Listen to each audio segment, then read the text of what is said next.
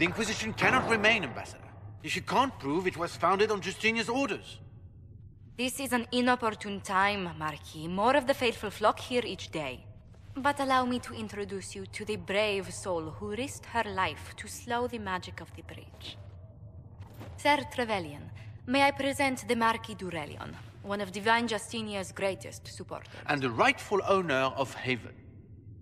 House d'Aurelion lent Justinia these lands for pilgrimage. This Inquisition is not a beneficiary of this arrangement. People have been injured. You can't just turn them out onto the snow. And who benefits if they stay? Divine Justinia, Marquis. The Inquisition, not the Chantry, is sheltering the pilgrims who mourn her. Why is the Chantry ignoring the faithful? Because it remains in shock.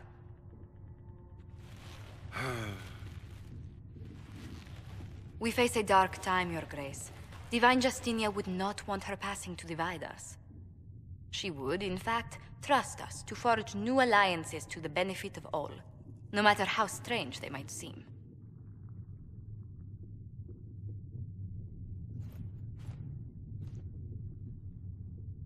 I'll think on it, Lady Montilyet. The Inquisition might stay in the meanwhile.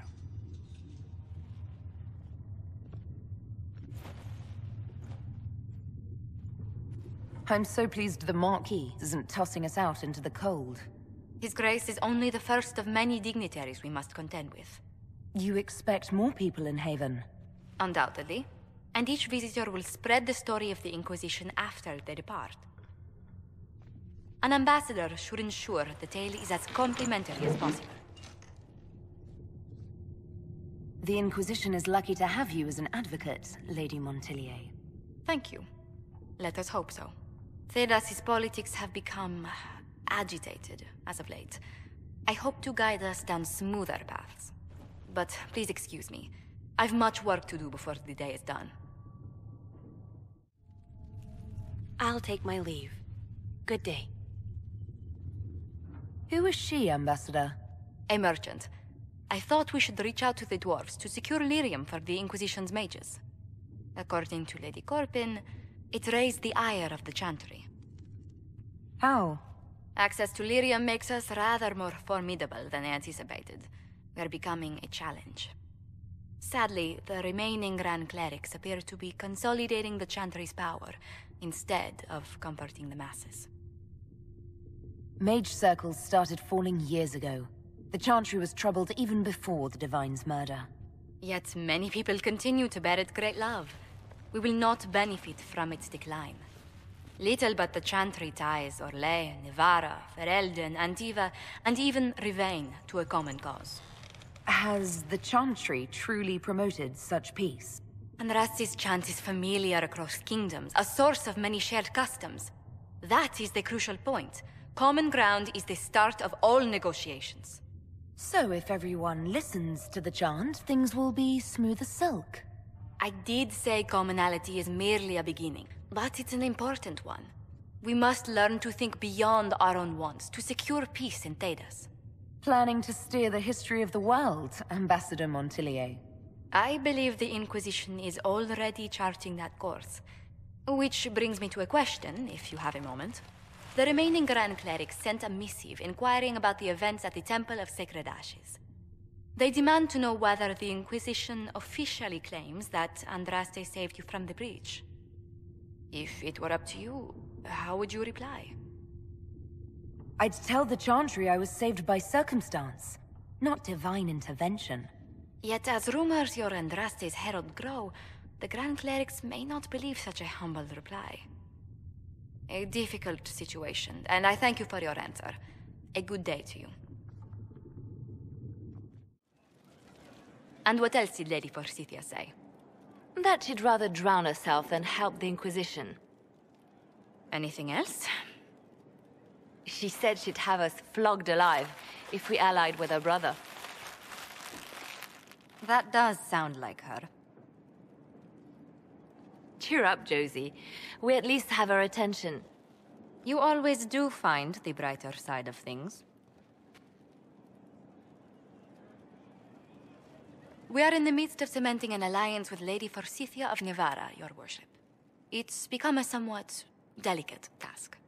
Can I do anything to help negotiations? Thank you, but I believe I have matters in hand. I dissuaded her from sending soldiers when she learned we'd struck an accord with a brother she's feuding with. Lady Forsythia simply employs a colorful manner of speech. You're rather good-natured about threats of death and dismemberment. They are chiefly bluster, Inquisitor. Most of them. But I confess I do miss my staff from the embassy in Antiva. It was always useful to discuss the day's visitors with them.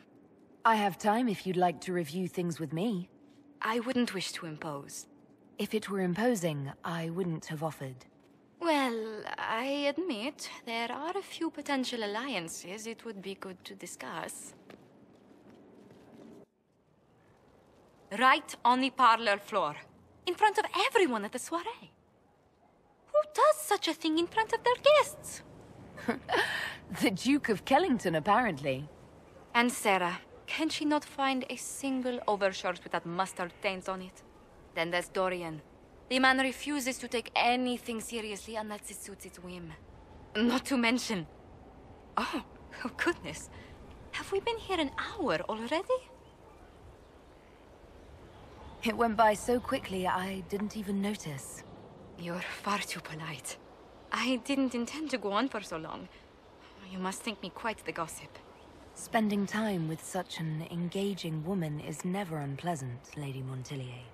Goodness. I'm glad I haven't wasted your day. Well, I've taken up quite enough of your time already. Until next time, Your Worship.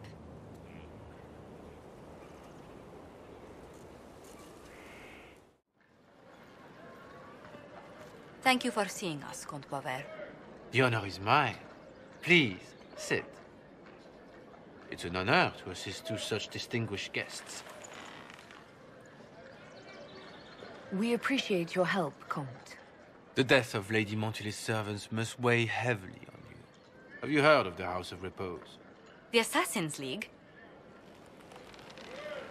My contacts obtained a copy of a document in the archive. Contract for life.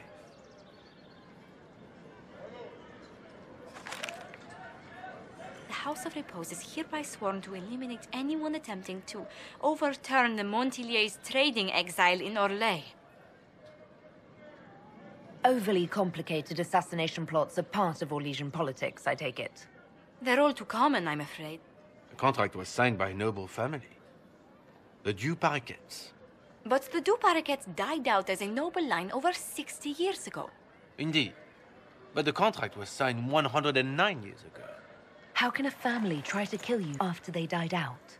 The Du Paraquets were our rivals. They drove the Montiliers from Val-Royaux. This contract was drawn up over 100 years ago, but it wasn't invoked until I tried to overturn my family's exile. Unpleasant though it may be, the House of Repose is merely fulfilling its contractual duties. I assume you have a thought or two on this, Josephine? The Du Paraquets still have descendants under the common branch.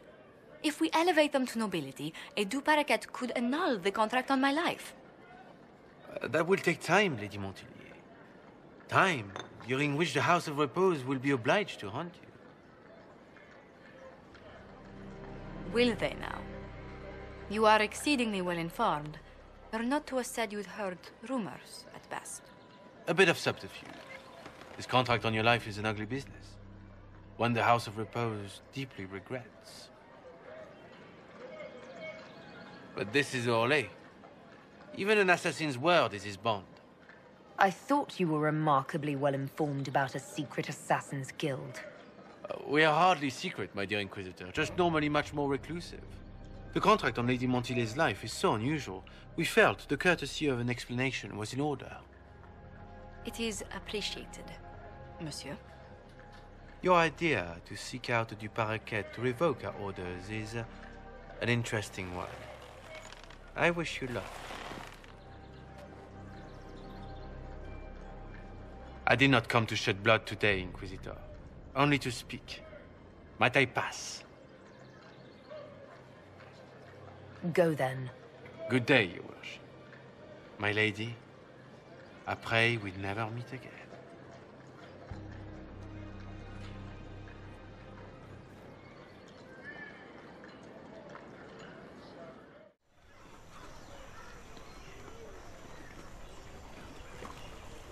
I received a letter from the House of Repose, Your Worship. They acknowledge their contract is null and void. There is no longer a price on my life. I'm glad you don't have to live your life looking over your shoulder anymore. I regret we were forced to deal with them, that you were endangered by my part in the game. Did I ever mention I used to be a bard? You were a singer? Bards entertain the Orlesian court. They sing, play music, make charming conversation, and spy. Many young nobles put on a mask and practice playing the game in such a fashion. You seem a bit... steady for such an outgoing lifestyle. The life of an entertainer didn't suit me at all. During one particular intrigue, I encountered a bard sent to kill my patron. We fought. Or perhaps scrapped is the better word. Both of us terrified. We were at the top of a steep flight of stairs. The other bard threw a knife, and I pushed him away from me. You can imagine the result. You were only defending yourself. But it was such a waste, Inquisitor. When I took off his mask, I knew him. We'd attended parties together. If I'd stopped to reason, if I'd used my voice instead of scuffling like a common thug, I'll always wonder who that young man would have grown into. He seemed willing enough to murder you for the game. Perhaps. I feel I'm the last to judge whether or not he would have actually used the blade. In all the commotion... forgive me, I don't believe I ever thanked you for helping me with this. Hold on to it. Don't lose sight of why you came here. I will never forget you helped save the House of Montilyet, Inquisitor. And should you ever visit Antiva, stories of the welcome we'll give you will be told for years.